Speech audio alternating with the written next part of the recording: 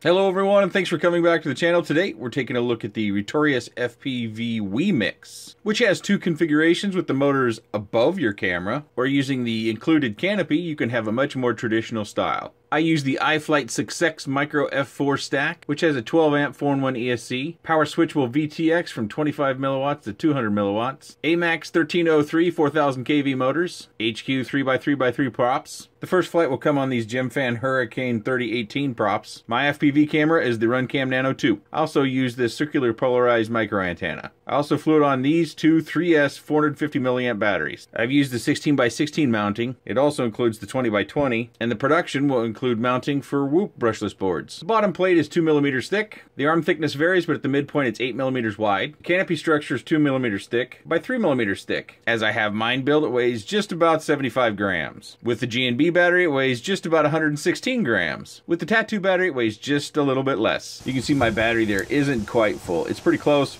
but a little bit off the edge. And I started out with the bi-blades. It's one of the things I wanted to kind of experiment with. And I think also if I were to have the funds and the time, I would probably go back and test some different motors just to see how it corresponds. Because I do think this one, I've over-motored this a little bit as far as the stator size. I think going with the 1204 motor might bring us a gram or two down in weight. And it also might, depending upon the 1204 motor, might bring us a little bit more efficiency. But I think with these bi-blades, the efficiency is pretty good. But I didn't like the fact that the bi-blades being clear, whenever you get the sun in there, I felt it was more distracting. Now I'm going to show you the tri-blades, the black props as well. I thought they were less distracting, and that's essentially why I'm including two different flights. Now this in this configuration isn't necessarily a racing format, which is my forte, so you kind of have to look at what I'm doing and see if it fits something that you would do. There's one bit that I kind of had to fight quite a bit to get used to the fact that this isn't traditional. This is very unusual. This is new. This is thinking outside of the box to where you have the props and the motors overhead. And when I started the takeoff, each and every time I had this initial feeling that I was going to be pendulum swinging back and forth. But that's just not the case. I think it's a trick our eyes play on us, or maybe flight experience plays on us when you have those motors overhead and the props, and you kind of sense them all the time, even if you're able to zone in, that you kind of think you're going to be swinging back and forth, but you really don't. I bring that up because flight experience is a big part of this. This is not, as I said, a typical format that we've been following in quads. And I was excited to try this. Unfortunately, it takes me a very long time when it comes to doing custom builds. The build time, I'm not a fast builder by any stretch. Usually I build over the course of 2 nights, and during those 2 nights it means no editing, no recording, no other things that are involved with the channel stuff. Well, I might do comments, but nothing else outside of that. And we started with the bi-blades because I wanted to show you these, because I think these are going to be the props you're probably going to run depending upon your motor, because it does take 3-inch props. When you flip it over and you have the traditional canopy, you can also run 3-inch props. Hopefully that's clear by the quick roll, and I showed you that canopy as well. I need to stress a little bit, if you missed it in the quick roll, that you will be able to use all of these brushless Whoop boards that we've been seeing with their mounting pattern. Mine doesn't have it. This was kind of an early revision they were trying to get out, probably because they knew I am so terribly slow at doing these things. They're like, we got to get him one because it'll be Christmas before he gets it done.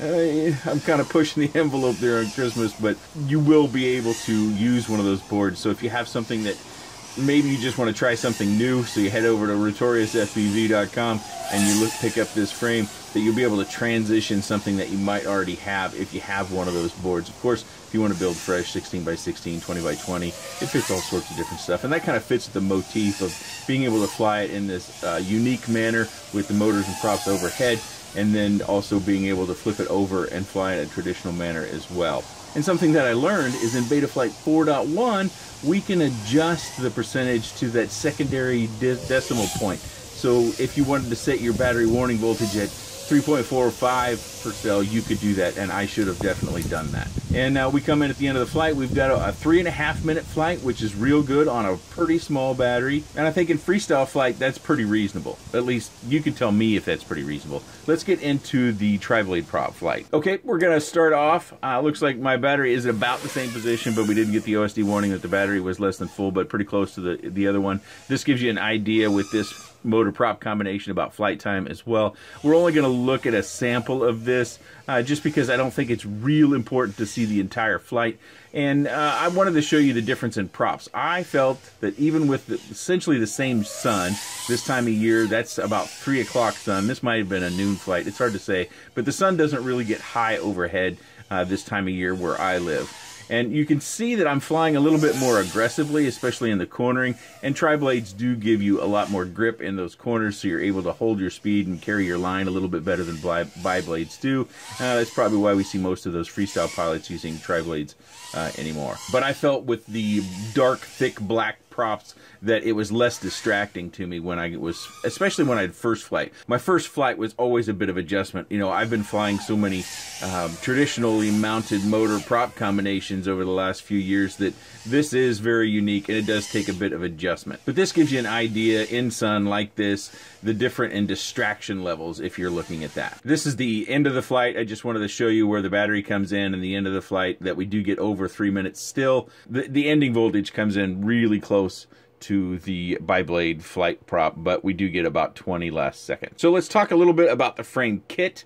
It does come with all these pieces that you see that are 3D printed, including the canopy. You get both with your purchase. It does come with the gold screws. I did find that I either put the screws in the wrong order, but I used some of my screws for the top to make sure, if you can see that, they went all the way through and they would grab a little bit of the 3D print on top, because I felt like the gold screws that it came with were about 2 millimeters short for my comfort level. So you do get screws that go through there, but I'm not certain either I put it together right or they're the right length for that particular position. The 3D print that holds our XT30 fits real nice. It does move around, as you might expect when you have those batteries that really grip each other, but I really didn't have any troubles with it.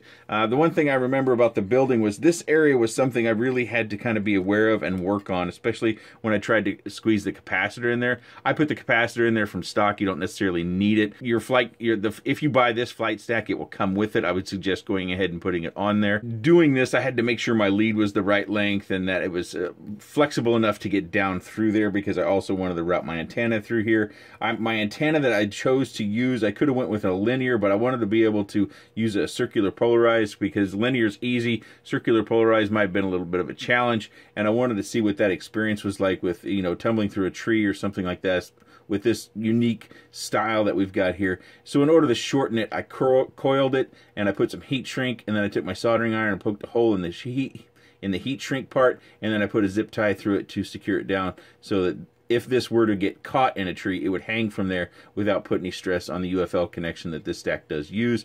Another concern that you might have is that, you know, you're landing on this section all the time, and that does pose a bit of risk. But after I got to thinking about it a little bit, it doesn't really pose any more of a risk than, say, a traditionally mounted quad where you come in upside down. You know, if you were to have this and exactly the opposite of it, you know, if you were to come down and crash, you know, if you had a rock that would fit between here, that it might still hit, in my case, the receiver or your flight stack. That is something to consider. Of course, if you mount it with the canopy, that is really not an issue. When I'm talking about having the same sort of consideration, I'm talking about a much more traditional, like if you're familiar with the Leader 120, it was traditionally mounted, but it had kind of this sort of design for carbon fiber to where, you know, something could get between there if you had the right object, if you were to crash on it. But we also have holes up here. I use these holes to route my wires. I'm not saying that's how you should do it, but that I thought was fairly convenient. That could have been what Carl, the designer, and thank you very much for sending this to me, Carl, had in mind for routing my wires through here. I thought it kept it nice and clean. Of course, you could wrap it around the edge and then come more traditionally through here for direct access. I just put a little battery gummy in here to get clearance over the wires and over the screws, and that didn't really pose any issues. I did have a little bit of an issue when you put, excuse me while I reach across, when you put your battery in here, you really do have to get your battery kind of up to the camera edge, the camera lens edge, and you do rest on those. So I think the screws that they include would be better, because they're button head screws rather than these screws that are a little bit more abrasive as far as impact here. And you really can't run a bigger battery, because when you put this thing on there, you've got to make sure you've got prop clearance all around, so you can't run the traditional square style of battery. You've got to run something in this narrow style, and then your lead management needs to be pretty good. Basically what I would do is just twist things up like this. I would plug it in, make sure things were kind of, I would actually just, if something clipped, like if I rotated the props, if something clipped, I would just push it out of the way. And I didn't have any problems with these wiggling or moving back in the way, because again, this end is secured down. Oh, but I would do it this way. Sorry, I had that wrong. I wanted this up out of the way of the prop line, and I would twist this up, as you can see, this battery, and then I would plug it in like this. Well, I'd get more twist in there. Geez Louise, come on. Get more twist in here. Plug it in, and then I would just push the wire out of the way if it happened to be clipping. But that is something that you need to be aware of. In this format, you have a limit on the size of the battery that you can run, and therefore maybe using this size of motor was a poor choice in my case. But I wanted to test these motors out, and this was an opportunity to do that. I should point out that you do get what we oftentimes will, well, they're standoffs, but in this case they're not used in a traditional manner, that are in all three positions, and those are metal, so you don't have to worry about getting nylon and those being flimsy. Of course, metal does have a little bit more weight and beef to it, but that's something that you have to choose. You do get the screws back here that you see to mount your rear, your battery lead connection down. That does come in the kit as well, and that 3D print has a recess to grab the nut, although you will need to secure that nut down for the most part using some needle nose or something of that nature, because the 3D print won't hold it enough to where you can really put much pressure on it. The nut will rotate in there. Yeah, it was a unique experience and pretty fun. I enjoy trying new things and new tinkering, and if you're like me and you want to try something out, you can check out RotoriusFPV.com. And even if you aren't interested in this particular frame, Rotorius FPV has a host of other frames. They've got 5-inch frames, they got micro frames. You should go and check them out. Now a question for you. What do you think of something like this? What did you think of the flight? What do you think of the limitation of the battery? What role would that play in your purchase choice? This is an opportunity when you have independent, smaller market designers that we can give some additional feedback of the direction they might be moving. So leave your comment down below. If you have any other questions, comments, suggestions, or otherwise, please let me know in that section down below. I appreciate your time. And thanks for watching.